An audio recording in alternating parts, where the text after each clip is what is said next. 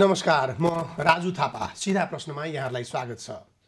प्रधानमन्त्री पुष्पकमल दाहाल प्रचण्डले आज संसदमा आश्चर्यजनक ऐतिहासिक र प्रचण्ड बहुमत मात्र होइन, ऐतिहासिक झन्डै 100%, 99% भन्दा बढी संसदको विश्वासको मत प्राप्त गर्नुभएको छ। यो आश्चर्यजनक र अप्रत्याशित यसकारण छ कि प्रतिपक्षको दल, सबैभन्दा ठुलो दल नेपाली कांग्रेसले समेत अन्तिम अवस्थामा बडो रस्साकसीका बीचमा गएर विश्वासको मत दिएको छ। झन्डै 100% मत, र यो इतिहासमा, नेपालको इतिहासमा मात्र होइन, विश्वकै इतिहासमा विरलै हुने घटना अन्तर्गतको जस्तो आज नेपालको संसदमा त्यो परिदृश्य देखिएको छ। यो साँच्चै विश्वासको मत हो वा यो बाध्यताको? यो नैतिक कति छ, राजनीतिक कति छ? यो लोकतान्त्रिक, संसदीय र संविधानको रक्षाका निम्ति गरिएको हो वा निहित स्वार्थबाट प्रेरित भएर हिजोकै त्यो अधोगति र अधोमतिको निरन्तरता हो? अथवा अब होइन, सुधार्न जरुरी छ, धेरै कुरा बिग्रिएको छ, हामी सुधार्छौँ भन्ने सुधारको मतिसहित, सङ्केतसहित, त्यो ऊर्जा र उत्साहसहित गरिएको हो? यो के हो? सिधा प्रश्नको जवाफका निम्ति अहिले हामीसँग विश्लेषक गेजा शर्मा वाग्ले हुनुहुन्छ। आउँ सुरु गरौँ सिधा प्रश्न। गेजाजी, कार्यक्रममा स्वागत छ। धन्यवाद राजी। पहिलो सिधा प्रश्न सुरु गर्न चाहेँ कि यो प्रचण्डजीले आज पाएको प्रचण्ड बहुमत मात्र नभएर झन्डै सर्वसम्मत मत, यो विश्वासकै मत हो कि यो बाध्यताको हो? विश्वासकै मत कसरी भन्ने यसलाई? केही हदसम्म विश्वासको मत हो, केही हदसम्म चाहिँ बाध्यताको मत हो, अनि केही हदसम्म चाहिँ के भन्दा अलिकति रणनीतिक प्रस्ताव पनि हो। त्यसैले त्यो सबैको संयोजन हो। अब यद्यपि उहाँले चाहिँ आजै यत्रो नेपालको इतिहास एकदम अभूतपूर्व ऐतिहासिक एकदम प्रचण्ड मत, झन्डै 2/3 बहुमत लिएर आएको हिजोको ओली सरकार भन्दा पनि, हिजो सबैभन्दा बलियो सरकार ओली सरकार भनिन्थ्यो होइन?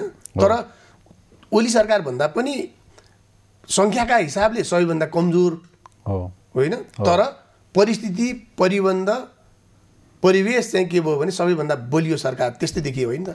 तपाईँले प्रश्न गरे जस्तै एउटा विशिष्ट खालको परिस्थिति चाहिँ सिर्जना भयो। यद्यपि प्रधानमन्त्री भएको दलको केवल 32 जना मात्रै सांसद हुनुहुन्छ होइन, तर करिब 90%, 79% बढीको चाहिँ यहाँले विश्वास मत हासिल गर्नुभएको छ। त्यस कारणले त्यो समर्थनको हिसाबले चाहिँ बलियो देखियो, तर यसको आधार चाहिँ कमजोर छ होइन। फेरि गठबन्धनको सरकार हो होइन। गठबन्धन एकातिर चाहिँ हिजो एउटा गठबन्धन तोडेर नयाँ गठबन्धन बनाएर पुष्पकमल दाहाल प्रचण्ड प्रधानमन्त्री हुनुभएको छ होइन। अब आज फेरि पूर्व सहकर्मी पार्टी, सहयात्री पार्टी नेपाली कांग्रेसले पनि आज चाहिँ विश्वासको मत दिएको छ। एकातिर चाहिँ विश्वासको मत दिएको छ नेपाली कांग्रेसले, सँगसँगै के भन्दा त्यसले गर्दा चाहिँ फेरि आजै यदि प्रचण्ड बहुमत हासिल गरेको दिनमै कुनै न कुनै हिसाबले फेरि एउटा अविश्वासको बिजारोपण पनि भएको छ। कसरी? त्यस कारणले बडा यो विचित्र खालको अविश्वास भने प्रतिपक्षमा बसेको हुनाले पहिलो कुरो त के भन्दा हुन त यद्यपि नेपालको संसदमा नयाँ खालको प्रयोग भइरहेछ, सरकार र संसद दुवैमा। सरकारमा सहभागी भएको राष्ट्रिय स्वतन्त्र पार्टीका अध्यक्ष एवं उपप्रधानमन्त्री रवि लामिछानेजीले चाहिँ मन्त्री परिषदको सदस्य भएर, उपप्रधानमन्त्री भएर पनि प्रतिपक्षको भूमिका निर्वाह गर्छ भन्नुभएको छ होइन। मन्त्री परिषदमा बसे पनि म प्रतिपक्षको भूमिका निर्वाह गर्छु भन्नुभयो होइन। एउटा असङ्गत पक्ष त्यो, एउटा विकृत पक्ष त्यहाँ छ। अर्कोतिर चाहिँ संसदको प्रमुख प्रतिपक्षले चाहिँ सरकारलाई समर्थन गरेको छ। तर यो धेरै हिसाबमा चाहिँ अलिकति असङ्गत पनि देखिन्छ होइन। यो सङ्गतिपूर्ण चाहिँ छैन, प्राकृतिक पनि होइन। प्राकृतिक हो अहिले जे गतिविधि देखिएको छ त्यो लोकतान्त्रिक प्रणालीमा। र हामीले जुन नेपालमा संविधान अनुसरण गरेको छौँ त्यसमा चाहिँ तपाईँ त कानुनको विद्यार्थी हो, म त राजनीति शास्त्रको विद्यार्थी हो। हामीले चाहिँ भन्दा प्रतिपक्षविहीन संसदको हामीले परिकल्पना गरेका छैनौँ होइन। जुन व्यवस्थाका लागि कैयौँ वर्ष हामी लड्यौँ भनेर भन्नुहुन्छ उहाँहरू। हो संसारका एकदमै अभ्यस्त देशहरूले पनि एउटा सुसंस्कृत राजनीतिक संस्कार भएका देशहरूमा र पार्टीहरूमा पनि संसदमा कि सत्तापक्ष हुन्छ र प्रतिपक्ष हुन्छ, र प्रतिपक्षले सत्तापक्षलाई होइन खबरदारी गर्छ, र प्रतिपक्षले संसद मार्फत सरकारलाई चाहिँ जनताप्रति उत्तरदायी बनाउँछ होइन। नेपाली कांग्रेसले पनि गर्नुपर्ने त्यही नै थियो। तर आज चाहिँ एकदम अस्वाभाविक र नाटकीय रूपमा चाहिँ हिजो जुन होइन प्रचण्डकै कारणले गर्दा चाहिँ नेपाली गठबन्धन टुट्यो भनेर आरोप लगाएको थियो होइन। आज चाहिँ 2 हप्ता नबित्दै त्यही प्रचण्डले विश्वासको मत दिएर केही हदसम्म नाटकीय, केही हदसम्म असङ्गत र केही हदसम्म चाहिँ त्यो अस्वाभाविक जस्तो देखियो। सत्ता पक्ष र प्रतिपक्ष भन्ने नछुटिने नचिने जस्तो जे परिदृश्य देखा पर्यो, यो पानी धमिलो जसरी बनाइएको छ, यहाँ माछा मार्ने उद्देश्य छ अथवा होइन, यो सङ्घाउने उद्देश्य हो? यस्तो छ राजुजी, तपाईँ हामीले नेपालका राजनीतिक दल र पार्टीका नेतालाई नचिनेको होइन होइन। अब यहाँ हरेक मान्छेको आफ्नै, हरेक पार्टी र हरेक पार्टीको सबैको आफ्नो रणनीति छ, सबैको आफ्नो स्वार्थ छ, सत्ता स्वार्थ छ होइन। हिजो चाहिँ केपी ओलीको सरकार ढलेर नेपाली काङ्ग्रेसका सभापति शेरबहादेवको नेतृत्वमा सरकार बनेपछि जुनसुकै पनि मूल्यमा यो गठबन्धनलाई चाहिँ भत्काउने उहाँको घोषित रणनीति थियो केपी ओलीको। उहाँले 17 महिना सक्नु भएन, नयाँ होइन चुनाव हुनसाथ चाहिँ के भन्दा पुष्पकमल दाहाललाई चाहिँ प्रधानमन्त्री बनाएर यो गठबन्धन तोड्न उहाँ सफल हुनु। तर त्यो सफलताको कारक पनि फेरि देउवा हो, फेरि देउवाको कारणले गर्दाखेरि उहाँ सफल हुनुभयो निश्चित रूपमा। हिजो जसरी केपी ओलीको एकमात्र अर्जुन दृष्टि र एक सूत्रीय अभियान र रणनीति के थियो, कुनै पनि मूल्यमा चाहिँ गठबन्धन भत्काउने थियो। अहिले चाहिँ के भन्दा नेपाली काङ्ग्रेसले के भन्दा 5 दलीय गठबन्धनको करिब करिब बहुमत आएको थियो, करिब 127 हुन्थ्यो होइन। एउटा वा दुईवटा साना पार्टी भएको भए नेपाली काङ्ग्रेस स्वाभाविक रूपमा चाहिँ संसदमा होइन पहिलो पार्टी भएको नाताले गर्दा सरकारको नेतृत्व पाउने अवसर थियो होइन। तर त्यसबाट चाहिँ आकस्मिक रूपमा चाहिँ वञ्चित भएपछि, आकस्मिक र अप्रत्याशित रूपमा चाहिँ वञ्चित भएर पुष्पकमल दाहाल प्रचण्ड प्रधानमन्त्री भएपछि त्यो नेपाली काङ्ग्रेस के भन्दा त्यो मडी हराएको नाग जस्तो भएको थियो, मडी हराएको नाग जस्तो भएको थियो काङ्ग्रेस चाहिँ सत्ताबाट बाहिरिनु परेपछि। र पार्टीभित्र पनि के आरोप लगाएको थियो लागेको थियो सभापति शेरबहादेवलाई भने चाहिँ हिजो चाहिँ प्रिपोल अलायन्स भयो, चुनावभन्दा अगाडि नै गठबन्धन बनाइयो होइन, पार्टीमा ठुलो विरोध र प्रतिरोध हुँदाहुँदै। तर सभापतिको प्रस्ताव अनुसार चाहिँ पार्टीले अनुमोदन पनि गर्यो, चुनावमा पनि गयो।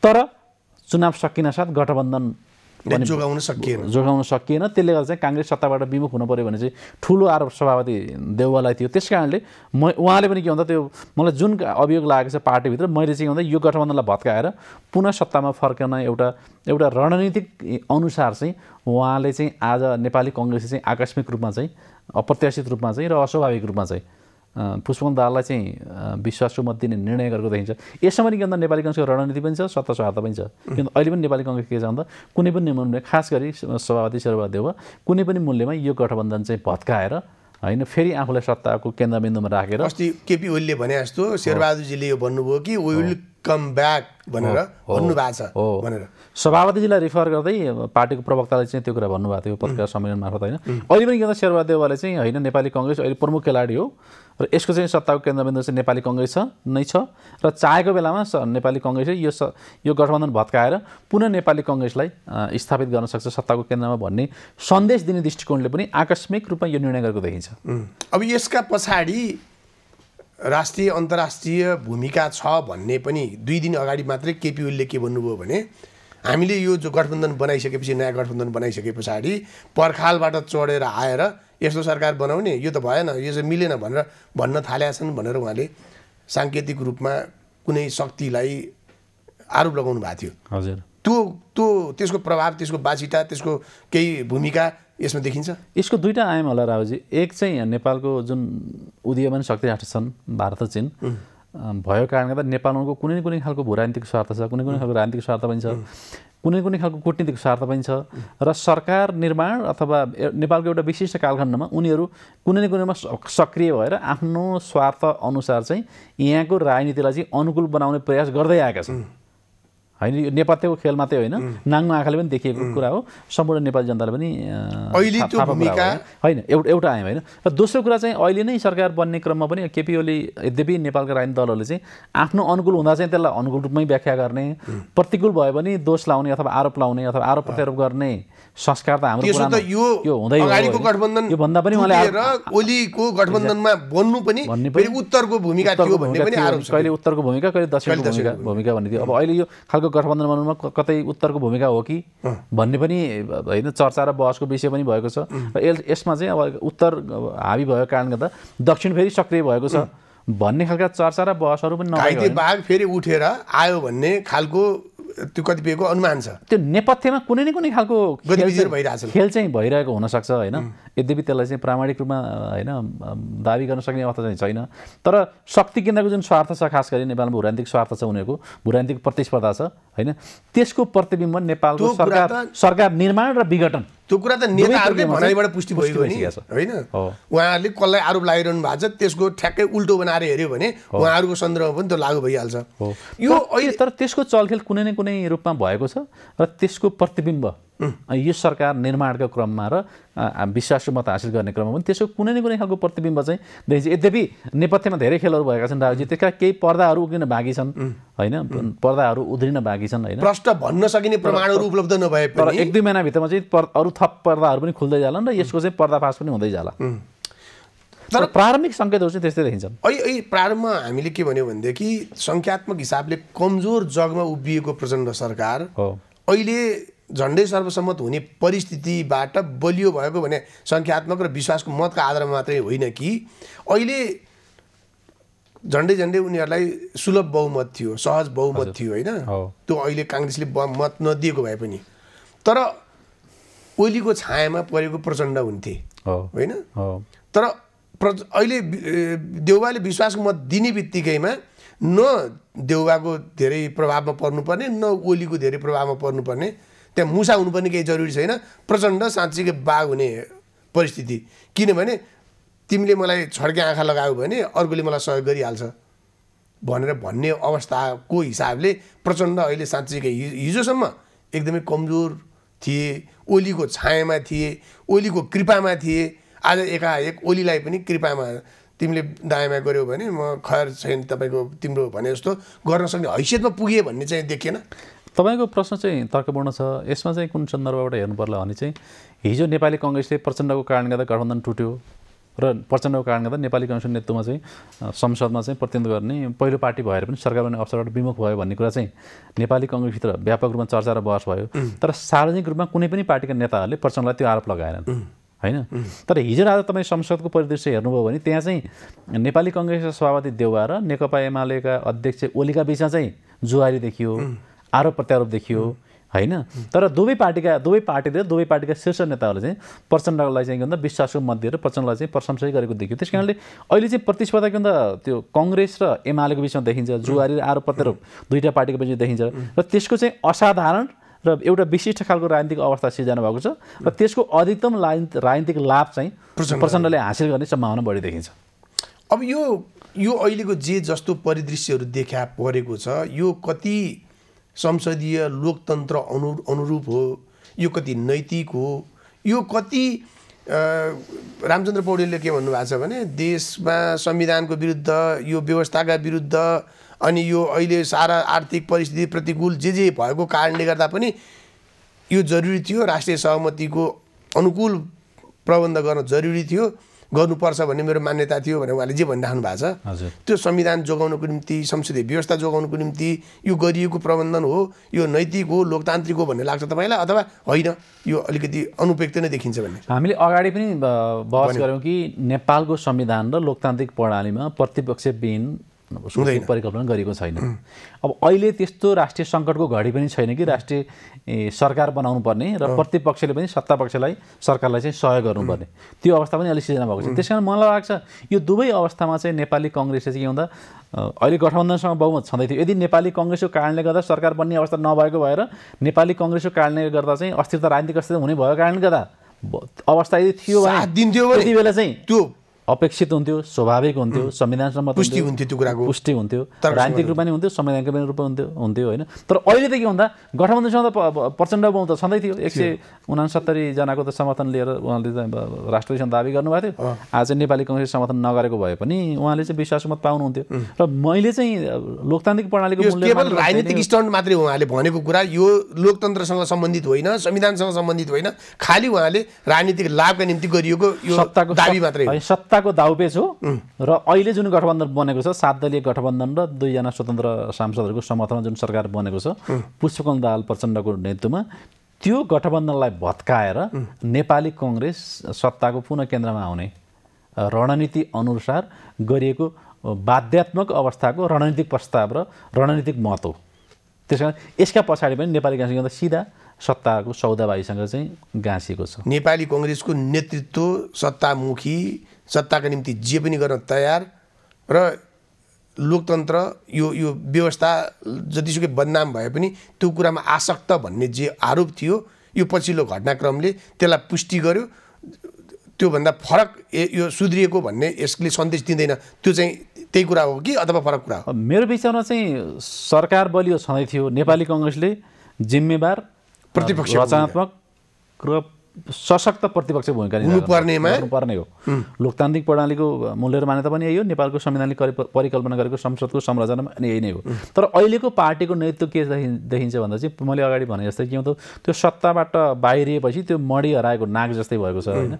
त्यस कारणले अहिलेको पार्टीको नेतृत्व के भन्दा सङ्घर्ष गरेर पार्टीलाई स्थापित गरेर सत्तामा फर्किने भन्दा पनि सम्झौता गरेर सत्तामा पुग्ने रणनीतिलाई चाहिँ उसले प्रमुख प्राथमिकता दिएको छ।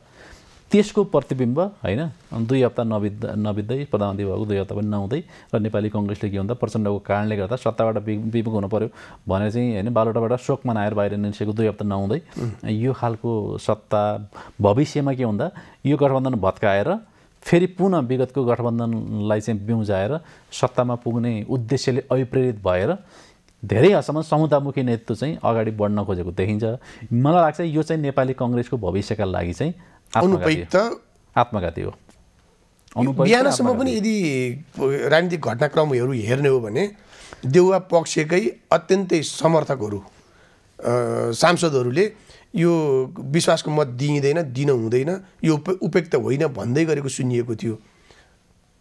अब अरू इतरकाहरूले त भन्ने नै भइहाले, तिनीहरू सबै एकाएक केही पदाधिकारीहरू विशेष गरेर गगन विश्वप्रकाश लगायतका केही पदाधिकारीहरूले कार्य सम्पादन समितिमा असहमतिको आफ्नो बुँदा दर्ज गरेको देखियो।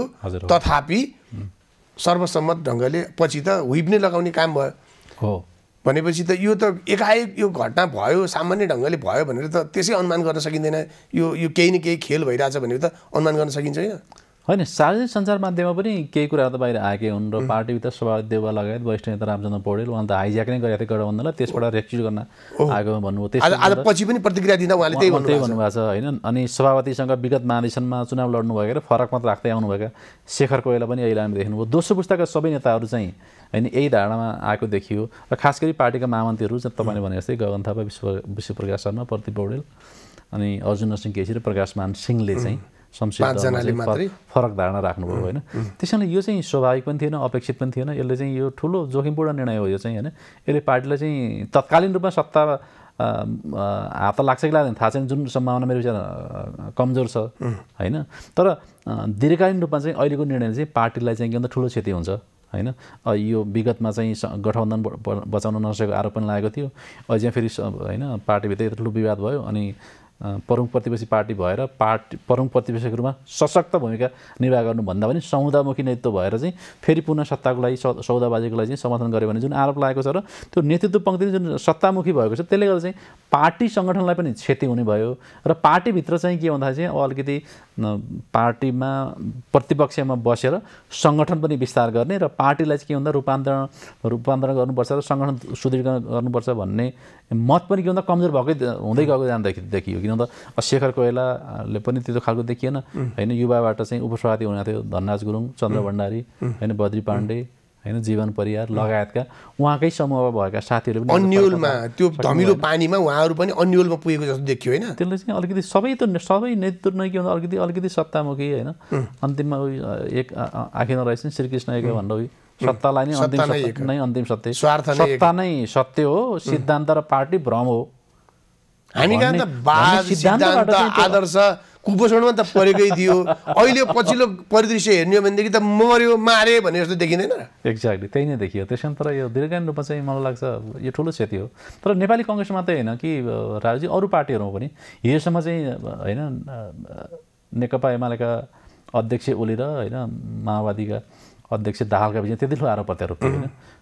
हिजैदेखि आजसम्मकै बहस हेर्ने हो भने संसद विघटनकै बारेमा हेर्ने हो भने चाहिँ अहिले पनि अझै पनि त्यो अडान छोड्नु भएको छ। ओली र दाहालका बिचमा फरक देखिन्छ। हिजोको उहाँले संसदमा सम्बोधन गर्दा पनि उहाँको बडी ल्याङ्ग्वेज चाहिँ अलिक अस्वाभाविक कुरा पनि थियो। आज पनि त्यही संसद विघटन गरेको कुरा सही थियो। उहाँले हिजो पनि व्यक्त गर्नु आज पनि व्यक्त गर्नुभएको छ होइन। र उहाँले घुमाउरो भाषामा चाहिँ त्यसको चाहिँ के भन्दा कूटनीतिक शैलीमा र घुमाउरो भाषामा पुष्पकमल प्रधानमन्त्री दाहालले चाहिँ होइन ओलीको विचारलाई उहाँले खण्डन पनि गर्नुभएको छ। र त हिजोदेखि आजसम्म संसदको परिदृश्य हेर्दा राजुजी के देखिन्छ भन्दा चाहिँ त्यो दाहाल चाहिँ प्रधानमन्त्री दाहाल चाहिँ हिजोको गठबन्धनसँग चाहिँ अलिक एक खालको होइन आत्मीयता हार्दिकता र सहकार्य गर्न सहज र मुद्दामा पनि समान धारणा भएको जस्तो प्रतिबिम्ब भएको देखिन्छ संसदमा र अहिलेको गठबन्धन खास गरी ओली र माओवादी र अहिलेका अरू साना पार्टीहरूसँग चाहिँ त्यो मुद्दामा पनि असमानता मुद्दामा पनि अन्तर्विरोध र एक खालको आशंका एक खालको अन्तर्विरोध भएको कारणले गर्दा त्यसमा चाहिँ अलिकति त्यो आफू चाहिँ पूर्ण रूपमा विश्वस्त हुन नसकेको हो कि त्यस कारणले प्रधानमन्त्री दाहालका लागि पनि कङ्ग्रेसले अहिले जस्तो विश्वासको मत दिएको छ यदि भोलि एमालेबाट चाहिँ त्यो खालको धोकाधडीपूर्ण राजनीति भयो भने मलाई चाहिँ एउटा ब्याकअप प्लान पनि छ एउटा रिजर्भ फोर्स पनि छ भन्ने हिसाबले त्यस हिसाबले प्रचण्ड बलियो भयो भन्ने अघिदेखि मेरो तर्क थियो प्रचण्ड सरकारका प्रति विशेष गरेर अझ यो राजनीतिक परिदृश्यमा सबैभन्दा अचम्म लाग्ने आश्चर्य लाग्ने र अप्राकृतिक लाग्ने एउटा दृश्य के भनेदेखि राप्रपा र प्रचण्डको बिचको समन्वय एकता एक ठाउँको सहकार्य जुन देखिएको छ त्यो चाहिँ कतैबाट पनि प्राकृतिक र सामान्य लाग्दैन यो परिदृश्य पनि नेपालमा प्रयोग र अभ्यास भएको देखिन्छ यसलाई कसरी लिने यद्यपि संसदमा कुनै पनि पार्टीको बहुमत नआएपछि राजी संसदमा उपस्थित भएका पार्टीहरूका बिचमा सहकार्य गरेर सरकार बन्ने प्रक्रिया चाहिँ स्वाभाविक भयो राजनीतिक दृष्टिले हेर्दा तर जुन खालको पार्टीभित्र चाहिँ गठबन्धनभित्र जुन खालका पार्टीहरू छन् उनको वर्गीय आधार उनको सैद्धान्तिक आधार होइन हेर्ने भने यति अन्तर्विरोधपूर्ण देखिन्छ र त्यो अन्तर्विरोधपूर्ण गठबन्धन बनाएर उहाँ प्रधानमन्त्री हुन त उहाँ सफल हुनुभयो होइन तर यो अन्तर्विरोधपूर्ण राजनीतिक पृष्ठभूमि भएका सिद्धान्त भएका होइन खास गरी एकातिर राष्ट्रिय प्रजातन्त्र पार्टी छ अर्कोतिर चाहिँ रवि लामेछानेजीको पार्टी छ उतातिर चाहिँ के भन्दा तराईको होइन उपेन्द्र यादव र जनमत पार्टी छ एकातिर चाहिँ उन्मुक्ति पार्टी छ तर सबैले हेर्ने भने चाहिँ कति अन्तर्विरोधपूर्ण देखिन्छ भने चाहिँ अहिलेसम्म चाहिँ राष्ट्रिय प्रजातन्त्र पार्टीले चाहिँ सङ्घीय प्रणालीको विरोधै गर्दै आइरहेको थियो होइन अनि उसलाई चाहिँ सङ्घीय प्रणालीलाई भण्डाफोर गर्नको लागि चाहिँ अनि प्रदेश संसदमा जाने नाराका साथ चुनावमा गएको थियो अहिले किन जुन पार्टी सङ्घीयतावादी नै होइन सङ्घीयतालाई विश्वासै गर्दैन त्यही पार्टीको त बागमतीको मुख्यमन्त्रीहरू दाबी गरिरहेछन् त्यही त अप्राकृतिक दृश्यहरू परिदृश्यहरू राजनीतिमा होइन सामान्य देखियो कि सबैभन्दा बढी उसमा चाहिँ सङ्घीयतावादी पार्टी त्यहाँभित्र हेर्ने भने चाहिँ गठबन्धनभित्र हेर्ने भने होइन माओवादी र होइन उपेन्द्र यादवजीको पार्टी लोसपा होइन लोसपाहरू देखिन्छन् होइन गठबन्धनभित्रको चाहिँ जसपा देखिन्छ तर के भन्दा त्यहीँ चाहिँ भन्दा रवि लामेछानेजी जुन होइन संविधानको होइन प्रदेशमा त उम्मेदवारै उठाउनु भएन गर्नुहुन्छ उहाँले के भन्दा मतदानै गर्नु उम्मेदवारै उठाउनु भएन यति धेरै अन्तर्विरोधपूर्ण देखिन्छ होइन त्यस कारणले गर्दा यो अन्तर्विरोधपूर्ण जुन खालको छ नि संरचना त्यसले पनि त्यो यद्यपि आज नै यति प्रचण्ड बहुमत हासिल गर्नुभएको छ उहाँले है विश्वास मत लिने क्रममा यो अन्तर्विरोधपूर्ण अवस्था हेर्दाखेरि चाहिँ अलिकति दाल आफै पनि पूर्ण रूपमा विश्वस्त हुन नसकेको गठबन्धनबाट र के भन्दा चाहिँ अलिकति यसको विकल्पमा पनि मैले अर्को एउटा ब्याकअप प्लान चाहिँ बनाइराख्नुपर्छ भन्ने दृष्टिकोणले पनि यो खालको समीकरण अथवा यो खालको फेरि हिजो विगतमा चाहिँ है आज नेपाली कङ्ग्रेसका सभामन्त्री विश्वप्रकाश शर्माले भने जस्तै उहाँकै शब्द भन्ने चाहिँ होइन यो चाहिँ घरजम गरेर बसेको सानो कुरामा चाहिँ अन्तर्विरोध भयो तर चाहिँ के भन्दा डिभोर्स गरेपछि अनि फेरि पुनर्मिलन गरौँ भन्ने खालको जस्तो दृश्य देखियो भनेर भन्नुभएको छ त्यो कुनै कुनै हिसाबले चाहिँ त्यो प्रधानमन्त्री दाहाल र त्यो सभापति देवमा त्यो खालको फिलिङ चाहिँ भएको चाहिँ देखिन्छ जुन चाहिँ मेरो विचारमा अत्यन्त रहस्यमय छ छोटो विश्रामपछि आउँछ हामीहरू दर्शकबिन सिधा प्रश्न अझै जारी रहनेछ हामीसँग रहनुहोला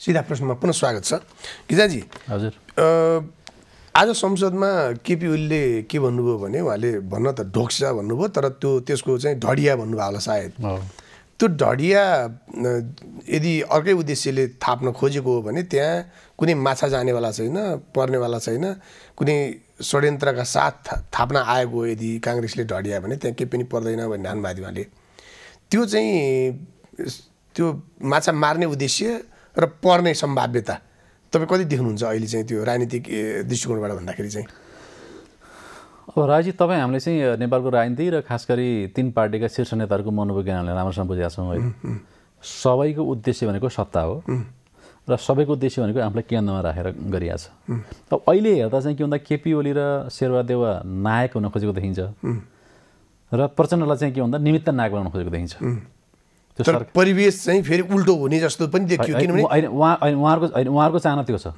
दुवैजनाको के भन्दा के भन्दा संसदको ठुलो पार्टी भएको कारणले गर्दा नेपाली कङ्ग्रेस र नेकपा दोस्रो ठुलो पार्टी भएको कारणले गर्दा उहाँहरूको नायक हुन खोज्ने अभिष्ट पनि स्वाभाविक हो एक हदसम्म स्वाभाविक हो होइन। जब 32 सिट भएको चाहिँ प्रधानमन्त्री हुनुहुन्छ पुष्पकमल दाहाल, उहाँलाई चाहिँ भन्दा निमित्त नायक बनाउनु खोजेको देखिन्छ होइन। अहिले चाहिँ खास गरी किङ मेकर म यो भन्ने खालको होइन। ओली सफल हुनुभयो, ओलीको रणनीति सफल भयो भन्ने यो बिचमा फेरि गठबन्धन भत्काएर अनि प्रचण्डलाई चाहिँ प्रधानमन्त्री बनाएपछि एक खालको ओलीको चाहिँ देवत्वकरण पनि गरिएको थियो होइन। यद्यपि उहाँ एकदम चलाक खेलाडी हो नेपाली राजनीतिको होइन, बाचाल खेलाडी हो, त्यसमा प्रश्नै भएन होइन। अब प्रचण्ड चाहिँ के भन्दा अलिकति मान्छे कहिले अवसरवादी कहिले गतिशील र एउटा शिविरबाट अर्को शिविरमा पुग्न सक्ने होइन, छलाङ हान्ने, फड्को मार्ने, क्रम भङ्गता गर्न सक्ने मान्छे हो उहाँ होइन। त्यस कारणले अब प्रचण्डले कुनै पनि बेला कुनै पनि शिविरबाट चाहिँ धोका दिएर अर्को शिविरमा प्रवेश गर्ने सम्भावना त्यो जहिले पनि छ है। यद्यपि उहाँको आफ्नो सत्ता बचाउनको लागि चाहिँ पर्यो भने उहाँले देउबाको ढडियामा उफ्रेर हाम फाल्न सक्ने सम्भाव्यता पनि छ होइन। उहाँले आफ्नो सत्ताका लागि उहाँले जुनसुकै अस्त्र पनि प्रयोग गर्न सक्नुहुन्छ र जुनसुकै वस्त्र पनि उहाँले पहिरिन सक्नुहुन्छ। त्यस कारणले आजकै ओलीकै अभिव्यक्ति पनि तपाईँ के भन्दा त्यो नेपाली कङ्ग्रेसले विश्वासमत दिने निर्णय गरिसकेपछि ओलीमा कति ठुलो आशंका रहेछ भन्ने कुराको प्रतिबिम्ब पनि हो त्यो त होइन। त्यो त आशंकापूर्ण संशयपूर्ण अभिव्यक्ति हो। अर्कोतिर चाहिँ फेरि राजुजी जस्तै जुन पार्टीहरू सरकारमा सहभागी भएका छन् ती सबै पार्टीले सरकारलाई र गठबन्धनलाई सशर्त समर्थन गरेका छन्।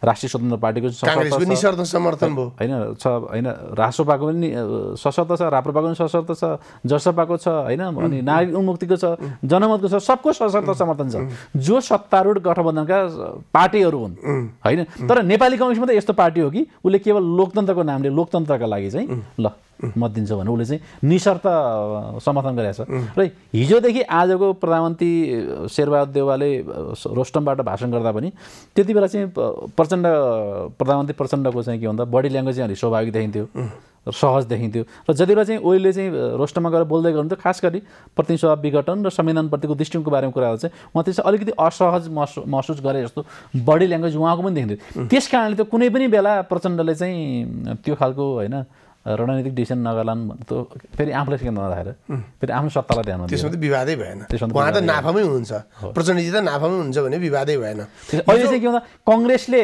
अहिले चाहिँ के भन्दा ओलीले देउवासँग प्रतिशोध लिने र देउवाले ओलीसँग प्रतिशोध लिने जुन रणनीति अख्तियार गरेको छ नि त्यसको अधिकतम राजनीतिक फाइदा चाहिँ प्रचण्डले लिनु भएको छ। र उहाँको रणनीति नै के हुन्छ, उहाँको रणनीति नै के हुन्छ भन्दा दुईजनालाई चाहिँ लडाइ राख्ने र आफू चाहिँ के भन्दा बीचमा अझ किङ मेकर हिरो बन्ने परिस्थिति। त्यसको अधिकतम राजनीतिक किङ मेकर मात्रै भन म आफै किङ बन्छु भन्ने परिस्थिति उहाँको हुन्छ। त्यो रणनीतिलाई उहाँले नियन्त्रण दिने सम्भावना हिजो ओली र प्रचण्डजीको मिलन असम्भाव्य जस्तो एकदमै दुरूह जस्तो देखिन्थ्यो, त्यो भयो।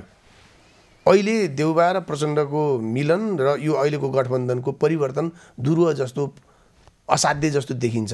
तर यसको सम्भाव्यता कति देख्नुहुन्छ तपाईँ के पुनः फेरि अब प्रचण्ड र देउबा मिल्ने र अर्को खालको त्यो सहकारी अगाडि बढ्न सक्ने? त्यो त नयाँ कुरा पनि भएन, नौलो अभ्यास पनि भएन, विगतमा पनि भएकै हो, भोलि पनि सम्भावना कायमै छ, निकट भविष्यमै छ। त्यो हुनसक्छ किन त्यो के भन्दा खास गरी त्यसमा चाहिँ ओलीको रणनीतिमा भर पर्छ होइन। ओलीले कसरी लिन गर्नुहुन्छ, यदि ओलीबाट उहाँलाई होइन असहज महसुस गर्नुभयो भने उहाँले अर्को विकल्प पनि खोज्न सक्नुहुन्छ। तर के भन्दाखेरि त्यो के भन्दा देशका लागि होइन, जनताका लागि होइन, लोकतन्त्रका लागि होइन, संविधानका लागि केपा लागि होइन, आफ्नो सत्ता स्वार्थको लागि, आफ्नो सत्ता स्वार्थको लागि प्रचण्ड के भन्दा मैले अगाडि नै भने जस्तै जुनसुकै अस्त्र पनि प्रयोग गर्नुहुन्छ र जुनसुकै वस्त्र पनि धारण गर्नुहुन्छ। त्यसमा त्यो अस्वाभाविक पनि भएन, नौलो पनि भएन। तर आजकै परिदृश्य हेर्दाखेरि त्यो चाहिँ निकट भविष्यमै त्यो दिशातर्फ उन्मुख हुने हो कि भन्ने अब आशा भन्नाले त्यो खालको बहस पनि गर्छ। मध्ये पनि निकट भविष्य त्यो खालको ध्रुवीकरण भइहाल्ला, फेरि अर्को क्रम भङ्गता गर्नु होला जस्तो त मलाई तत्काल चाहिँ लाग्दैन। तर पनि तपाईँको तपाईँले युरोपको वेदरको बारेमा बरु मौसमको बारेमा तपाईँ भविष्यवाणी गर्न सक्नुहुन्छ, तर तपाईँले नेपालको राजनीतिको बारेमा भविष्यवाणी गर्न सक्नुहुन्न। म त राजनीतिक भविष्यवाणी कहिले पनि गर्दैन, किन भन्दा यति अस्वाभाविक छ, यति अप्राकृतिक हुन्छ होइन, यति ओभरनाइट रातारात यसरी चेन्ज भइसकेको हुन्छ राजनीतिक परिस्थिति। किन्तु प्राकृतिक कोर्समा गएको भए होइन, स्वाभाविक कोर्समा भएको भए, लोकतान्त्रिक मार्गमा भए है, एउटा नैतिकताको आधारमा हुने भए, सैद्धान्तिक आधारमा भए तपाईँले भविष्यवाणी गर्न सकिन्छ होइन। तर नेपालमा के भन्दा सत्ता नै अन्तिम सत्य हो, सत्ताका लागि के भन्दा राजनीतिक दलहरू जे पनि गर्छ, त्यो केही कुरै भएन। अब त्यसमा त्यो अस्वाभाविक होइन। अहिले चाहिँ प्रचण्डजीको सरकार जस्तो अवस्थामा छ, अहिले काङ्ग्रेसले निशर्त समर्थन गरेको अवस्था छ, तर त्यो पछाडि त्यसमा रणनीतिक कुरा पनि छ, केही आश पनि छ। रामचन्द्र पौडेल फेरि एकदम उत्साहित भएको भन्ने देखिएको छ होइन, राष्ट्रपति मलाई बनाउँछ नि भन्ने सायद उहाँलाई आश लागिराखेका पनि हुनसक्छ। र तर अर्को एउटा अनुमान के पनि छ भने प्रचण्डजीले अस्ति त राम्रैसँग घुमाएर किक हानेर काङ्ग्रेसलाई लडाइदिएका थिए, अब फेरि अर्को झापड, राम्रो झापड फेरि दिन सक्ने सम्भावना पनि छ, फेरि पनि झापड दिन्छन् विश्वासको मत लिएर भन्ने पनि अनुमान छ, त्यो पनि हुनसक्छ। राजुजी, अहिलेको नेपालको सत्ता संरचना र सरकार निर्माणको प्रक्रिया के देखिन्छ भन्दा चाहिँ त्यो विचार सिद्धान्तको आधारमा होइन कि कसै कसलाई धोका दिने, कसै कसलाई षड्यन्त्र गर्ने, कसै कसलाई घात गर्ने, कसै कसलाई प्रतिघात गर्ने हो होइन, कपटपूर्ण छ होइन। जसरी चाहिँ होइन महाभारत सुध्रिएको होइन यो अहिलेको समस्या समाधान गर्ने, जनतालाई डेलिभर गर्ने अथवा सेवा सुविधा प्रदान गर्ने भन्ने उद्देश्यबाट प्रेरित छैन। षड्यन्त्र, जालभोल, घात, प्रतिघात, अन्तर्घात गर्ने हो। हिजो चाहिँ होइन कुनै कालखण्डमा चाहिँ होइन ओलीले प्रचण्डलाई धोका दिनुभयो, कुनै कालखण्डमा प्रचण्डले ओलीलाई धोका दिनुभयो, कुनै कालखण्डमा होइन फेरि दाहालले चाहिँ शेरबहादेवलाई धोका दिनुभयो होइन। अब फेरि भोलि कसले कसलाई धोका दिन्छ यसै भन्न सकिन्छ। दाहालले ओलीलाई पनि धोका दिन सक्नुहुन्छ, ओलीले दाहाललाई पनि धोका दिन सक्नुहुन्छ, अनि दाहालले पुनः देवाललाई पनि धोका दिन सक्नुहुन्छ र साथ पनि दिनु सक्नुहुन्छ, यति पनि जोडौँ होइन, साथ पनि दिन सक्नुहुन्छ। के भन्दा अहिले के भन्दा सत्ता संरचनाको सूत्र नै के भन्दा षड्यन्त्र, जालसाजी, धोका होइन, अनि षड्यन्त्र, घात, प्रतिघात, अन्तर्घात छ। त्यो जसले जसलाई पनि गर्न सक्छ। र अहिले के भन्दा तीन पार्टीका तीनटै नेताहरू चाहिँ खास गरी अहिले चाहिँ देउवा, ओली र प्रचण्ड चाहिँ एउटा खुला तरबार लिएर एकले अर्कालाई घात गर्न, एकले अर्कालाई प्रतिघात गर्न, एकले अर्कालाई समाप्त गर्न चाहिँ मैदानै उत्रिएको देखिन्छ। त्यसैले त्यो दृश्य हेर्दा चाहिँ तपाईँ जे पनि हुनसक्छ भन्ने भन्न सकिने हो। काङ्ग्रेसले हिजो आफ्नो हुस्सुपनका कारणले गर्दा, काङ्ग्रेसको नेतृत्वको अक्षमताको कारणले गर्दाखेरि मौका आइसकेको मौका पनि गुमायो भन्ने कैयन त्यो त्यो यो राजनीतिबाट हुनसक्ने तत्कालको लाभ उसले गुमायो भन्ने त छँदैछ। बाहेक अहिले एउटा सशक्त प्रतिपक्ष, देशमा सत्तापक्ष जति महत्त्वपूर्ण हुन्छ प्रतिपक्षको भूमिका पनि देशलाई अगाडि बढाउनलाई महत्त्वपूर्ण हुन्छ भन्नेमा विवादै भएन। तर त्यो प्रतिपक्षको सशक्त प्रतिपक्ष, सकारात्मक प्रतिपक्ष भएर देशलाई अगाडि बढाउनु पर्ने जुन धर्म छ प्रतिपक्ष दलको, त्यो धर्मबाट पनि ऊ च्युत भयो अहिले भन्ने पनि आरोप छ। यसमा के भन्ने? नेपालको ओली र दाहाल चाहिँ बोलेर तर देउवा चाहिँ नबोलेर सत्ताका चलाक खेलाडी हुन् भन्ने खालको न्यारेटिभ थियो होइन, न्यारेटिभ थियो। र खास गरी पछिल्लो चरणमा हुस्सु भयो भन्ने पनि देखियो। 17 महिना अगाडि जसरी उहाँ सत्तामा फर्किन सक्नुभयो त्यसले चाहिँ धेरै हदसम्म ल देउवाको उहाँको ज्योतिषी र उहाँको राजनीतिक चलाखीपनलाई चाहिँ धेरै प्रशंसा पनि गरिएको थियो होइन। तर यसबाट निर्वाचन सम्पन्न भइसकेपछि पार्टीमा ठुलो विरोधका बावजुद उहाँले गठबन्धन गर्नुभयो। तर गठबन्धन गरेपछि एक हप्ता नपुग्दै गठबन्धन टुटिसकेपछि चाहिँ उहाँको राजनीति, उहाँको रणनीतिको बारेमा, उहाँको रणनीतिक चातुर्यताको बारेमा, उहाँको सत्ताको होइन रणनीतिको कुशलताको बारेमा चाहिँ ठुलो प्रश्न चिन्ह खडा भएको थियो। मलाई लाग्छ त्यति बेला चाहिँ नेपाली कङ्ग्रेसले चाहिँ के भन्दा एकदमै आत्मघाती निर्णय गर्यो, उपयुक्त निर्णय गर्न सकेन होइन। के भन्दा प्रचण्ड कस्तो हुनु तपाईँ हामीलाई चिन्छौँ भने अझ बढी चिन्नु भएको थियो होला होइन। ओली कस्तो भनेको तपाईँ हामीलाई चिन्छौँ भने फेरि यो एक्लै अर्कालाई धोका त धेरैचोटि दिनुभएको छ, घात गर्नुभएको छ, प्रतिघात गर्नुभएको छ, षड्यन्त्र गर्नुभएको छ, जालसाजी गर्नुभएको छ, सबै कुरा गर्नुभएको छ होइन।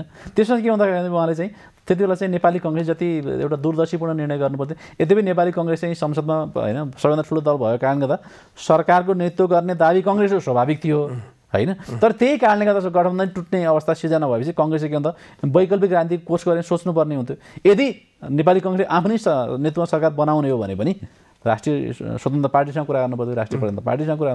कङ्ग्रेसमा त विकल्प थियो नि त, त्यति बेला सबै परिस्थिति अनुकूल थियो तर पनि के भन्दा उपयुक्त निर्णय गर्न चाहिँ प्रतिकूल भयो होइन। अहिले चाहिँ त्यति बेला नेपाली काङ्ग्रेसमा धेरै विकल्पहरू थिए होइन, अहिले चाहिँ सीमित विकल्पहरू छन् होइन। तर सीमित विकल्पका बावजुद पनि अब नेपाली कङ्ग्रेसले कति यो होइन अब दाहाल र ओलीसँग कति खेल्न सक्छ भनेको चाहिँ दाहाल र ओली भनेको दुवै नेपाली राजनीतिका चलाक खेलाडी हो, बाचाल खेलाडी हो, सत्ताका कुशल खेलाडी। बाहिरका खेलाडीहरूले कति खेल्छन्?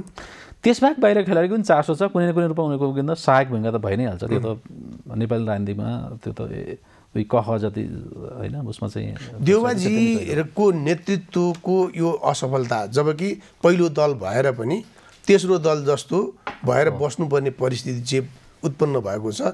यो परिस्थितिमा नेतृत्वको असफलता अथवा नेतृत्व परिवर्तनका कुरा यो चाहिँ अति नै भयो, यो यिनीहरूको अक्षमताले पराकाष्ठा भयो भन्ने जनतामा पनि एउटा बदनाम अथवा दुर्नाम भएको परिस्थिति, सबै कुराले अलि पछाडि हट्लान्, अलि नयाँ अनुहारहरू, अलि सक्षम र अलि युवा अनुहारहरू अगाडि आउलान् भन्ने जो अनुमान थियो त्यो पनि देखिएन। जस्तो कि तपाईँले संसदीय दलको निर्वाचनमा त देवबाजीले मजाले हराउनु भयो, त्यसबाहेक पनि 7 प्रदेशमा उहाँको अनुकूलका मान्छेहरू जितेको अवस्था छ र अहिले पनि निर्णयमा उहाँहरू नै बढ्ता वर्चस्व भएको र निर्णय गराउने क्रममा मत दिने क्रममा पनि यो जनताको लोकप्रिय मत अनुकूल हामी उभिएका छैनौँ भन्ने हुँदाहुँदै पनि त्यो राजनीतिमा भएका नेता कार्यकर्ताहरूले त्यही पक्षलाई साथ दिएको र मूलत यही परिस्थिति रह्यो भनेदेखि नेपाली कांग्रेस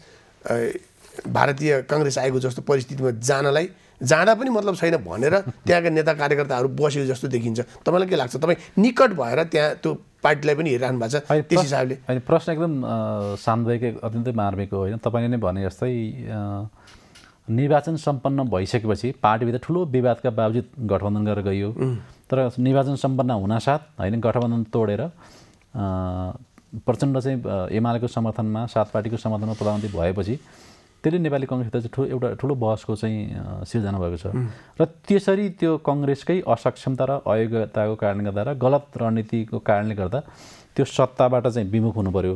त्यसकारणले पार्टीभित्र ठुलो आक्रोश पनि छ, निराशा पनि छ। शीर्ष नेतृत्व पङ्क्तिप्रति, शीर्ष नेतृत्व केवल सभादेव मात्रै होइन, शीर्ष नेतृत्व पङ्क्तिप्रति नै ठुलो प्रश्न चिन्ह पनि खडा भएको छ होइन। तर सँगसँगै गर्दा पार्टीकै महामन्त्रीहरूले होइन गगन थापा, विश्वप्रकाश शर्मा लगायतका पार्टीका नेताहरूले होइन पार्टीलाई यो बाटोमा जाँदा यो आत्मघाती हुनसक्छ, अबको हाम्रो बाटो भनेको यो हो। नेपाली कांग्रेस चाहिँ के भन्दा ठिक पहिलो पार्टी भएको कारणले गर्दा चाहिँ सत्ताको नेतृत्व हामीले गर्न पाउनु पर्थ्यो, तर हाम्रै कारणले गर्दा गुमायौँ। अब चाहिँ के भन्दाखेरि चाहिँ प्रमुख प्रतिपक्षमा बसौँ, एउटा जिम्मेवार भूमिका निर्वाह गरौँ, रचनात्मक भूमिका निर्वाह गरौँ, सरकारलाई खबरदारी गरौँ, अनि त्यसपछि सङ्गठन निर्माण लागौँ र आफ्नै हैसियतमा अर्को चिन्हमा चाहिँ के भन्दा अनि बहुमतको सरकार बनाएर अनि के भन्दा संविधान र लोकतान्त्रिक मूल्य र मान्यताको आधारमा डेलिभरी गरेर दिशातर्फ जानुपर्छ भनेर उहाँले चाहिँ एउटा होइन विचार राख्नु भएको छ होइन। तर शीर्ष नेतृत्व पङ्क्तिको त्यो फेलरभन्दा पछाडि पनि तपाईँले प्रश्नमा उल्लेख गरे जस्तै खास गरी संसदीय दलमा त त्योभन्दा अगाडि नै चुनाव भएको, त्यसभन्दा पछाडि 7 दिनेहरूको लड्को पनि के गजब छ त्यो। उसमा चाहिँ प्रदेशमा पनि सबै सभापति सबै 30 जना तयार भए जस्तो देखिन्छ कि त्यसकारण गर्दा त्यसपछि पनि सुध्रिने सक्ने संकेतहरू उहाँहरूको हरकतबाट उहाँहरूको त्यो भाव भङ्गीमाबाट देखिँदैन। त्यस्तो अलिकति चाहिँ त्यो सतिनै जान खोज्या हो कि त्यसपछि पनि सुधारको सम्भावना नदेखियो हो कि भन्ने प्रश्न उठ्नु स्वाभाविक। जनताको मन धड्कन जनताको चाहनामा जोडिने खालकै मान्छेहरू राजनीतिमा छैनन् जस्तो देखिन्छ कि। तर आशाको दियो पनि बलिरहेको छ। कम्तीमा होइन गगन थापा, विश्वप्रकाश शर्माहरूले चाहिँ होइन यो चाहिँ होइन अबको बाटो यो हो होइन अब भनेर कम्ती आशाभित्रै पार्टीभित्र निर्णायक र हस्तक्षेपकारी हैसियतै बनाउन नदिए पछाडि तपाईँ तर नेतृत्वलाई चुनौती दिएर उहाँले वैकल्पिक नीति र कार्यक्रमको बारेमा र पार्टीको रणनीतिको बारेमा उहाँले आफ्नो धारणा त राख्नु भएको छ। अरू पार्टीमा त्यो सम्भावना पनि छैन, त्यो गुन्जाइस पनि छैन, त्यो स्पेस पनि छैन होइन। तर कम्तीमा कांग्रेस पार्टीभित्र कांग्रेस पार्टीभित्र स्पेस छ र त्यसको नेतृत्व चाहिँ के भन्दा चाहिँ गगन थापा, विश्वप्रकाश शर्माहरूले गरिराख्नु भएको छ। त्यस कारणले त्यो सुधारको सम्भावना चाहिँ देखिन्छ, एउटा आशाको सम्भावना दियो चाहिँ बलिरहेको छ। तर तपाईँले प्रश्न गरे जस्तै जति हस्तक्षेपकारी भूमिका निर्वाह उहाँले गर्न सक्नु पर्थ्यो र उहाँलाई चाहिँ पार्टी पङ्क्तिबाट जसरी समर्थन हुनु पर्थ्यो, सहयोग र समर्थन हुनु पर्थ्यो, त्यो चाहिँ अपेक्षाकृत देखिएन। त्यसको बाहिरबाट बरु त्यो एक खालको कहीँ न कहीँ समर्थन जस्तो देखिन्छ।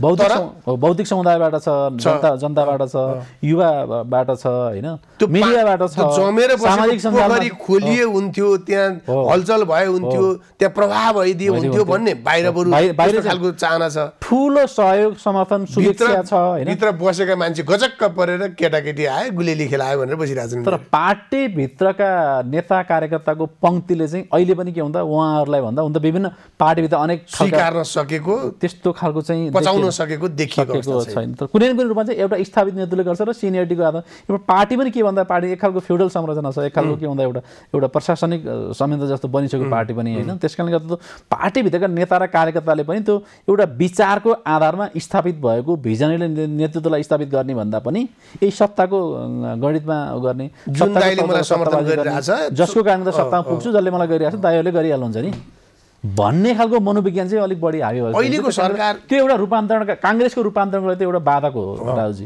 यसमा चाहिँ विश्वजी गगनजीहरूले पनि अलिक के भन्दा हस्तक्षेपकारी भूमिका निर्वाह गर्न जरुरी छ र उहाँलाई पनि के भन्दा पार्टी पङ्क्तिबाट उहाँहरू पनि जनतासँग जोडिने कुरा को त्यो निरन्तरता विशेष गरेर म माथि मात्रै परिवर्तन गर्छु भनेर होइन कि जनतासँगै जोडिएर परिवर्तनको निम्ति अभियान सञ्चालन गर्नुपर्ने आवश्यकता कहीँ अरूले पनि उठाइरहेको छ। गगनजी विश्वजी जनतासँगै जोडिएको मान्छे हो, जनतासँगै उहाँले प्रत्यक्ष साक्षात्कार गर्ने मान्छे हो होइन। तर उहाँहरू चाहिँ अब पार्टी प्रतिपक्षमा आइसकेपछि उहाँहरूसँग चाहिँ अब जनतासँग जोडिने प्रक्रियामा अझै बढी सशक्त रूपमा विगतमा भन्दा पनि बढी सशक्त रूपमा र सङ्गठित रूपमा र उहाँहरूको विचारसँग जो सहमत हुनुहुन्छ उहाँ लगायत गगनजी विश्वजी लगायतका साथीहरू जनतासँग प्रत्यक्ष सम्पर्कमा गएर पार्टीका नेता र कार्यकर्तालाई जनतालाई कन्भिन्स गरेर आफ्नो पक्षमा कन्भिन्स गर्न चाहिँ जरुरी छ। यदि त्यो गर्न सक्नु भएन भने उहाँहरूको लागि पनि ढिला हुनसक्छ। अहिले सरकारमा संलग्न पार्टीहरूका हिसाबले भन्दाखेरि अहिले जुन दलहरूले नेतृत्वले अहिले जे परिवर्तनका आशा जगाएका थिए, अपेक्षा थियो, गणतन्त्र आयो, परिवर्तन भयो, तर जनताको अवस्थामा परिवर्तन आएन भनेर यिनीहरू इनफ इज इनफ भनेर यो अति भयो भनेर जे अभियान चलाए तिनीहरू पनि सरकारमा गएका छन्। राष्ट्रिय स्वतन्त्र पार्टीले त्यत्रो राम्रो मत पाएको छ, राम्रै हैसियत प्राप्त गरेको छ, सरकारमा पनि राम्रो पोजिसन पद प्रतिष्ठा प्राप्त गरेको छ। तपाईँले अहिलेसम्म उनीहरूले गरेको गतिविधि र उनीहरूले देखाएको त्यो सेवा प्रवाह अथवा हैसियत ल्याकतलाई तपाईँले कसरी हेर्नु भएको छ? निर्वाचन सम्पन्न भएपछि लगत्तैको तपाईँ संवादमा पनि मैले चाहिँ राष्ट्रिय स्वतन्त्र पार्टीले राम्रै पोजिसन ल्याउँछ, तर मेरो चाहिँ तत्काल सत्तामा जाँदैन, केही समय संसदमै बसेर सरकारलाई चाहिँ खबरदारी गर्छ भन्ने लागेको थियो मलाई। मलाई तत्कालै सरकारमा जान्छ जस्तो मलाई लागिरहेको थिएन। आखिर रविजीको पनि हिजो उहाँले जतिसुकै चर्का कुरा गरे पनि होइन, आखिर उहाँको पनि अभिष्ट के रहेछ भनेको त देखि नै हाल्यो। आखिर चाहिने सत्ता नै रहेछ। त्यो पनि के भन्दा आफ्नो समस्या जहाँ थियो त्यही भएकै मन्त्रालय उहाँलाई चाहिने रहेछ। स्वार्थ बाजियो आखिर विदेशमादेखि लिएर जहाँसुकै गम्भीर रूपमा लिइन्छ त्यो कुरा होइन, तर यहाँ चाहिँ फेरि सबै दलहरूले त्यसलाई सामान्य रूपमा लिएको जस्तो देखियो। र अहिले आएर पनि उहाँले सरकारमा गइसकेपछि पनि यद्यपि उहाँले बोल्दा त साहिक अभिव्यक्ति त उहाँको के भन्दा हिजो जसरी उहाँ टेलिभिजनमा बोल्नुहुन्छ त्यसरी नै अहिले पनि बोलेकै देखिन्छ, सुनिन्छ उहाँ होइन। तर उहाँले चाहिँ सरकारकै मन्त्री परिषदको सदस्यको रूपमा अथवा उपप्रधानमन्त्री र गृहमन्त्रीको रूपमा पनि आफ्नो मन्त्रालय मार्फत जनतालाई तुरुन्तै अनुभूति हुने गरी, किन गृह प्रशासनले धेरै चेन्जको अनुभूति दिन सक्छ नि त। उहाँले जसरी त्यो डेलिभरीको लागि चाहिँ उहाँले सिन्सियरली लाग्नु पर्ने हो होइन, त्यस्तो चाहिँ देखिँदैन। त्यो बाहेक नयाँ अरू पार्टीहरू पनि छन्, अरू पार्टीले पनि सरकारमा जोइन गरेका छन् होइन। तर यो बिचमा उनीहरू पनि के भन्दा खालि यो हिजो चाहिँ उनीहरूले जुन आरोप लगाएका थिए होइन काङ्ग्रेस एमाले माओवादीलाई, त्यही चक्करमा त्यही गोल चक्करमा होइन उनीहरू पनि फसे होइन। तर त्यहाँ गएर उनीहरूले चाहिँ एउटा परिवर्तनको अनुभूति, एउटा नयाँ पार्टी आयो, नयाँ होइन यो युवाहरू आयो, नयाँ पार्टी आयो, हिजो यस्तो गर्छु भने चाहिँ कम्तीमा दुईवटा कुरा गरेँ भन्दाखेरि चाहिँ यो सरकार आएपछि के गर्यो त ल होइन। प्रधानमन्त्री प्रचण्डले भने दुईवटा कुरा, रविजीले भने उपप्रधानमन्त्री रविजीले भने दुईवटा कुरा, अरू के छ त? हुनु पऱ्यो नि त के? ल हामी आएपछि हामी सरकार भनेको दुई हप्ता भयो, यो दुई हप्ताभित्रमा कहिले हप्ताको एउटा राम्रो काम गऱ्यौँ भनेर दुईवटा कुरा त उहाँले भन्न सक्नु पऱ्यो। 2 दिनमा कैयन कुरा परिवर्तन गर्न सकिन्छ हामीले पायौँ भने भन्ने जे भनिया थियो, आज चाहिँ त्यो भएन। जे भए पनि यी नयाँ खेलाडीहरू विशेष गरेर रवि लामिछाने, सिके राउत, नागरिक उन्मुक्ति पार्टी, अब यिनीहरूको उदय पनि मौसम अनुसारकै ट्युनिक भन्थ्यो नि। नयाँ खेलाडी भए पनि संस्कार चाहिँ पुरानै देखियो, नयाँ खेलाडी भए पनि चिन्तन चाहिँ पुरानै देखियो। नयाँ तयारीका साथ भएको समस्या समाधान गर्ने, परिवर्तन गर्ने कुराको ल्याकत हैसियत उनीहरूमा छ भन्ने कुरा अहिलेसम्मको गतिविधिले देखिएको छ भन्ने तपाईँलाई लाग्दैन? यद्यपि अहिले 2-3 हप्ताकै बिचमा सरकारकै बारेमा उहाँहरूको बारेमा टिप्पणी गर्ने समय त भइसकेको छ, प्रिमियर नै होला। नानीको कुटिएर चाल पाइयो भन्छ, मर्निङ सोज द डे भन्छ, बिहानीले तथापि दिउँसो देखाउँछ भने जस्तै त्यस्तो आशावादी हुने सङ्केत चाहिँ देखिएको छैन हालसम्म। अब जुन दुर्भाग्यपूर्ण हो। अब चाहिँ यो सरकारमा भएको अर्को एउटा महत्त्वपूर्ण पक्ष जसले सरकारमा बस्छु या बस्दिनँ भने अझसम्म निर्णय गरेको छैन, राजेन्द्र लिङदेनजी राप्रपा, उनीहरूको अहिलेसम्म गतिविधि परिस्थिति मैले आज रविन्द्र मिश्रको पनि एउटा अन्तर्वार्ता हेर्दै थिएँ।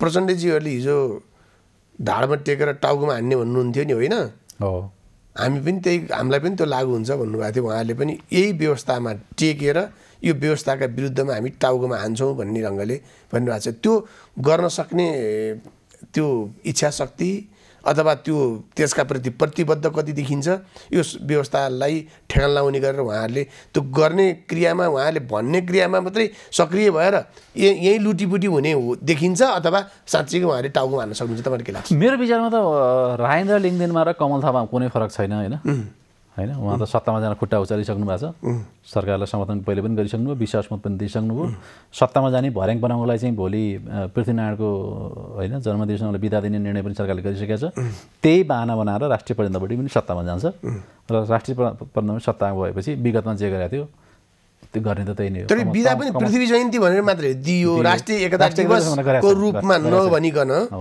अनि त्यो जनताका बीचमा एकता प्रवर्धन गर्ने उद्देश्य र कार्यक्रम सहित गइदिएको भए त्यो कति राम्रो हुन्थ्यो होला। त्यो खालि माग्नेले पनि झारो टार्ने हो दिनेले पनि आँखा जनताको आँखामा छारो हार्ने हिसाबले राष्ट्रिय प्रजातन्त्र पार्टीका नेता र कार्यकर्तालाई आँखामा छारो गर्यो नि भन्ने सन्देश दिने तर त्यो उद्देश्यले चाहिँ भोलि बिदा दिने निर्णय गरियो तर वास्तविक उद्देश्य के हो भन्दा भनेको के भन्दा सत्ता राप्रपा सत्तामा जाने हो सरकारमा जाने मलाई लाग्छ निकट भएपछि केही समयपछि नै तुरुन्तै मेरो विचारमा राष्ट्रिय प्रजातन्त्र पार्टी सत्तामा जान्छ त्यो पनि मलाई लाग्छ अध्यक्ष लिङदेनकै नेतृत्वमा राष्ट्रिय प्रजातन्त्र पार्टी सरकारमा जान्छ सरकारमा गएपछि त तपाईँ एउटा गम्भीर कमल थापाले एउटा अन्तर्वार्तामा के भन्नुभएको छ भने हिजो मलाई सत्तामा पुर्याउने कुरा र सत्तामा प्रयोग गर्ने कुरामा पनि पूर्व राजाको कतिपय व्यापारिक स्वार्थ थियो आज पनि राप्रपालाई कहीँ न कहीँ त्यो सत्तामा पुर्याउने र त्यो आफ्नो व्यापारिक स्वार्थलाई रक्षा गर्ने कुरामा पूर्व राजाले त्यो प्रयोग गर्लान् भन्ने त्यो एउटा सङ्केत सहितको अन्तर्वार्ता कहीँ दिएको मैले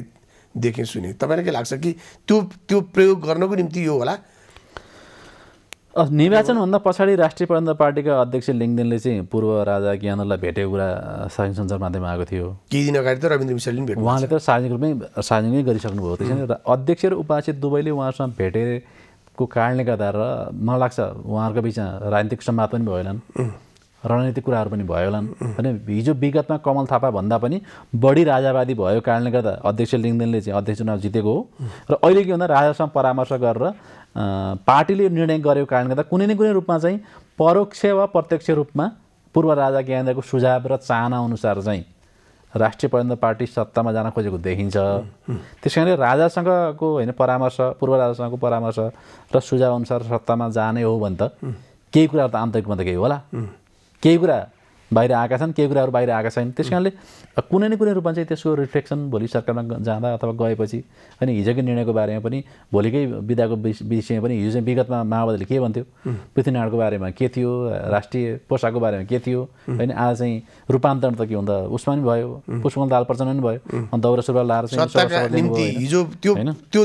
रूपान्तरण पनि भयो र वर्गोत्थान पनि भयो उहाँको त अब होइन त्यस कारण के भन्दा अहिले चाहिँ के भन्दा पुष्पकमल दाहाल प्रचण्ड भने कुनै न खालको हिजो किन आलोचना गरेको आज सहज रूपमा त्यसलाई कसरी किन अङ्गीकार गरेको भन्ने कुरा जनतालाई जवाफ पनि दिनु परेन कसैले प्रश्न सोध्नु पनि परेन होइन गजबको परिदृश्य राप्रपाका मागप्रति नेकपा एमाले र माओवादी किन यति धेरै लचिलो र सकारात्मक देखिरहेछ भन्ने कुरा चाहिँ म आफैलाई पनि आश्चर्यको विषय हो र कुनै न कुनै रूपमा चाहिँ अलिकति त्यो विगतका मुद्दाहरूबाट भन्दा पनि सत्ता बचाउन र टिकाउनको लागि यी दुईवटा पार्टीहरूले एमाले र माओवादीले चाहिँ त्यो अनुचित सम्झौता गरेर पनि सत्तामा टिक्छन् र त्यसो चाहिँ अलिकति प्रतिगामी दिशातर्फ पनि जान सक्छ कि भन्ने चाहिँ त्यस्तो प्रारम्भिक सङ्केतहरू चाहिँ देखिन्छ। यद्यपि मेरो आरोप चाहिँ होइन जसरी सरकारमा आएपछि उहाँहरूको जसरी तर्कसँग ढङ्गले आफू उभिएको धरातल अथवा आफू परिवर्तन भएको कुरालाई त पुष्टि त गर्नु पर्यो नि होइन। राष्ट्रिय प्रजातन्त्र पार्टी बाहेक पनि सरकार बन्थ्यो त्यो सुविधा उहाँलाई राष्ट्रिय प्रजातन्त्र पार्टी बाहेक सरकारै नबन्ने विश्वास मात्रै नपाउने भए त परिस्थिति फरक हुन सक्थ्यो। यहाँ त राष्ट्रिय प्रजातन्त्र पार्टी बाहेक पनि त्यो सरकार त बन्थ्यो नि त विश्वास अझै संशय छ होइन। तर सरकारमा जोइन गरिसकेको पनि छैन तर यो सरकार होइन नेकपा एमाले केपी ओली होइन माओवादी केन्द्र र पुष्पकमल दाहाल प्रचण्ड राप्रपाका मागप्रति चाहिँ बढी नै सकारात्मक भएको पाइन्छ। त्यसको आधारमा हेर्दा चाहिँ त्यसका पछाडि केही न केही खेल अथवा शक्तिहरूको सम्बन्ध केही हुनसक्छ भन्ने अनुमान गर्न सकिन्छ। पूर्व राजासँग अध्यक्ष उपाध्यक्षले परामर्श गर्ने होइन उहाँकै सम्मत सुझाव र परामर्श अनुसार सायद सरकारमा जाने के भन्दा हिजो कमल थापा भन्दा पनि बढी राजावादी भएर लिङदेन पार्टी अध्यक्ष भएको हो अहिले पनि पूर्व अझ उहाँ त सरकारमा गएको कारणले गर्दा गणतन्त्रवादी भयो भन्ने आरोप सहित कमल थापालाई हराउने काम पनि भएको हो होइन। तर अब लिङदेनजी आफै सरकारमा जाँदै हुनुहुन्छ भनेपछि यसको पछाडिको अभिष्ट यसको पछाडिको अथवा केपी ओली र प्रचण्डलाई समर्थन गर्न पर्दाभित्र केही प्रचण्डलाई नै समर्थन गर्ने भने त त्यो चान्चुने कुरा त थिएन। पर्दाभित्र नेपथ्यमा केही न केही चाहिँ पाकिरहेछ है, निकट भविष्यमा त्यसको वास्ता पनि भइरह होला। अब यो प्रचण्ड सरकार अहिले जुन बनेको छ त्यो कतापट्टिको लागि कम्फर्टेबल सरकार हो? यो कम्फर्टेबल भन्ने शब्द छ नि, अनुकूल, सहज। कम्फर्टेबल त उहाँलाई आफैले प्रचण्ड आफैले प्रयोग गरेको शब्द हो होइन। अब अहिले चाहिँ आजको नेपाली कङ्ग्रेसले चाहिँ विश्वासको मत दिने निर्णय गरेपछि चाहिँ उहाँको बडी ल्याङ्ग्वेज चाहिँ अलिक बढी नै कम्फर्टेबल भएको देखिन्छ होइन। तर मलाई लाग्छ प्रचण्डको रणनीति चाहिँ अब के भन्दा देउवा र ओलीका बिचमा आरोप प्रत्यारोप गर्ने, कङ्ग्रेस र माओवादीको बिचमा चाहिँ द्वन्द्व बढाउने र त्यसको चाहिँ अधिकतम राजनीतिक लाभ आफूले लिएर आफ्नो सत्ता लम्ब्याउने रणनीति उहाँले अनुसरण गर्ने सम्भावना बढी छ र उहाँका लागि पनि कम्फर्टेबल त्यही नै हुन्छ। अब यदि भोलि तर उत्तर र दक्षिणका लागि यो कति लाभदायी सरकार कसका लागि बन्न सक्ला अथवा होइन अहिले बिचमा आएर त त्यो हिजो अलिक उत्तरका लागि लाभदायी जस्तो देखिए पनि अब दक्षिणको भूमिकाले गर्दा अब बिचमा बस्छ, यसले दुवैलाई चलाउँछ अनि बिचमा चाहिँ तरबारको धारमै हिँड्ने प्रयास गर्छ भन्ने लाग्छ। यो अन्तर्राष्ट्रिय सम्बन्ध र विदेश नीतिका दृष्टिकोणले चाहिँ नेपालले वास्तवमै तरबारकै धारमा हिँड्नुपर्ने अवस्था छ। तर प्रचण्डले चाहिँ विगतमा उहाँको पार्टीको नीति र उहाँ सरकारमा हुँदा उहाँले कूटनीतिक सन्तुलन कायम गर्न चाहिँ सक्नुभएको थिएन। कहिले होइन उत्तरतिर ढल्किने, कहिले दक्षिणतिर ढल्किने आरोप उहाँलाई पनि लागेको थियो। उहाँ चाहिँ यसरी पश्चिमासँग चाहिँ उहाँको सम्बन्ध सुमधुर छैन होइन। अब अहिले चाहिँ के भन्दा यो गठबन्धन बन्नुमा चाहिँ उत्तरको अलिक बढी शुभेच्छा र सुझाव थियो भन्ने त त्यो के भन्दा नेपालको पोलिटिक्समा भारत खास गरी पश्चिमाहरूले चाहिँ नेपाली कङ्ग्रेसको नेतृत्वमा सरकार चाहन्छन्, चीनले चाहिँ वामपन्थीहरूको नेतृत्वमा सरकार चाहन्छन्, अब भारतले चाहिँ कहिले कङ्ग्रेस कहिले वामपन्थी उसको राजनीतिक स्वार्थ हेरेर आफ्नो राजनीतिक स्वार्थ हेरेर त्यो खालको सरकारलाई चाहिँ सहयोग र प्रवर्धन समर्थन गर्दै आएको चाहिँ देखिन्छ होइन। अहिले चाहिँ सरकार बन्ने पृष्ठभूमिमा चाहिँ चीनसँग बढी नजिक र चीनसँग बढी कम्फर्टेबल हुने खालको परिदृश्य र परिवेश छ, त्यस्तो खालको गठबन्धन बन्यो होइन। तर के भन्दा स्वाभाविक रूपमा अब भारतलाई चिडाउन सक्ने अथवा भएन गर्न सक्ने 10 वर्ष लामो यो सशस्त्र कालमा 8 वर्ष त भारतमै बस्नु भएको छ। नेपालको राजनीतिमा भारतको भूमिकाको बारेमा तपाईँ हामीभन्दा बढी जानकार प्रचण्ड नै हुनुहुन्छ। त्यस कारणले निश्चित रूपमा चाहिँ उहाँले भारतसँग चाहिँ ब्यालेन्स गरेर वास्तवमा तरबारकै धारमा हिँड्नुपर्ने अवस्था हो। तर त्यसरी कूटनीतिक सन्तुलन कायम गर्न सक्ने व्यक्तित्व चाहिँ मान्छे चाहिँ होइन प्रचण्ड फेरि। त्यस कारणले यसमा चाहिँ मलाई लाग्छ यो अन्तर्राष्ट्रिय सम्बन्ध, विदेश नीति र स्वतन्त्र र सन्तुलित नीतिको दृष्टिकोणले चाहिँ प्रचण्ड चुक्ने र त्यसको क्षति चाहिँ नेपाल र नेपालीलाई हुने सम्भावना चाहिँ म बढी देख्छु। त्यो उहाँको कमजोरी हो। अब यो 2.5 वर्षको भनेर भनिए पनि यो सरकारको भविष्य चाहिँ अहिले अब धेरै चर्चा गर्ने त कुरा छैन, तर एउटा अनुमान गर्न सक्ने सम्भाव्यता कति छ यो सरकारको आयु अथवा यसको गन्तव्य, यसको भविष्य, यसले जनतालाई दिन सक्ने ल्याकत क्षमता? अब आजै विश्वासको मतको आधारमा हेर्ने भने त 79% भन्दा बढी मत पाएको छ होइन। त्यसको आधारमा हेर्दा यो सरकारको भविष्य चाहिँ होइन सुनिश्चित देखिन्छ होइन। तर आज विश्वासको मत पाउँदै गर्दा पनि जुन खालको ओली र देउवाबाट जुन खालको आरोप प्रत्यारोप भएर एउटा आशंकापूर्ण अभिव्यक्ति ओलीबाट आयो, त्यसको आधारमा हेर्दा गठबन्धनको बारेमा भविष्यको बारेमा स्वयं गठबन्धनकै शीर्ष नेताहरूले नै आशंकापूर्ण अभिव्यक्ति दिएको कारणले गर्दा यो गठबन्धनको भविष्यप्रति चाहिँ प्रश्नहरू त उठेका छन्। तर तत्काल मेरो विचारमा तत्काल चाहिँ दाहालसँग विकल्प छैन, ओलीसँग विकल्प छैन र देउवासँग विकल्प छैन। यो विकल्पहीनताकै बिचमै पनि कानुन बनाउने कुरा, सेवा प्रवाह दिने कुरा, भएका समस्याहरू समाधान गर्न सक्ने सम्भाव्यता अप्ठ्याराकै बिचमा पनि कहिलेकाहीँ त हिलोमा कमल फुल्छ नि, त्यस्तो हुन सक्ने सम्भाव्यता होइन। अब सरकारले त स्वाभाविक रूपमा चाहिँ अब डेलिभरीकै लागि काम गर्नुपर्ने हो, सुशासनको लागि काम गर्नुपर्ने हो। तर अहिले पनि के भन्दा दलको चिन्ता चाहिँ खालि के भन्दा सत्ता गठबन्धन, सत्ता टिकाउने, गठबन्धन भत्काउने, बनाउने कुरामै बढी ध्यान केन्द्रीकृत भएको कारणले गर्दा त्यो जनता, डेलिभरी, सुशासन, भ्रष्टाचार नियन्त्रण र जुन अपेक्षा थियो नेपाली जनताको त्यो अनुसार भन्ने कुरा चाहिँ त्यो अहिले चाहिँ प्राथमिकतामा सत्ता नै हुन्छ। अहिले चाहिँ त्यो प्राथमिकता छैन। फेरि नेपालका राजनीतिक दलहरू चाहिँ के भन्दा हेर्नुहोस् अब यो त्रिसङ्घको संसद छ, सत्ता खेल त जहिले पनि चल्ने हो होइन। फेरि नेपालका राजनीतिक दलहरू भनेको के भन्दा यो सिजनल जुवाडे चाहिँ होइनन्, उनीहरू चाहिँ 12 मासे जुवाडे हुन्। यो सत्ताको जुवा चाहिँ चलिरहेको छ र सरकार र प्रधानमन्त्री र पार्टीका शीर्ष नेताहरूको बढी ध्यान चाहिँ सुशासनमा भन्दा सत्ताको जुवामै बढी हुने होइन। कहिले जुवा खेल्ने, कसैले चाँखे थाप्ने, कसैले भत्काउने, कसैले बनाउने होइन, कसैले चिरण गर्ने, कसैलाई वनवास पठाउने, कहिले सकुनी देखिने। महाभारत चाहिँ निरन्तर प्रक्रिया हो। कहिले चाहिँ के भन्दा यो दृष्टिले चाहिँ के भन्दा हाम्रो सारा उसलाई चाहिँ पुनः के अरे बाजी थापेर होइन सर्वशरण भएर वनवास जानुपर्ने आखिर होइन जुवाको त नेचर त त्यही हो नि। जे होस् हामी धृतराष्ट्र राजमा निरन्तर अगाडि बढ्न सक्ने परिस्थिति देखा हाम्रो कामना छ नेपालको संसद होइन जुवा गर्न नहोस् भन्ने होइन, नेपालको संसद जुवा गर्न नभइदियोस् भन्ने हाम्रो कामना हाम्रो चाहना हो। संसद जस्तो खेलाडीहरू बाह्रमासे नै छन्, तर सत्ताका खेलाडीहरू जुवाका खेलाडीहरू चाहिँ बाह्रमासे छन्। गिजाजी कार्यक्रममा समय दिनुभयो, यहाँलाई धेरै धेरै धन्यवाद। धन्यवाद हजुर। दर्शकबिन हामीसँग हुनुहुन्थ्यो राजनीतिक विश्लेषक गेजा शर्मा वाग्ले। आजको सिधा प्रश्न यति नै। खबरभित्रको खबरका निम्ति हेर्दै गर्नुहोला एभी न्युज खबर। नमस्कार।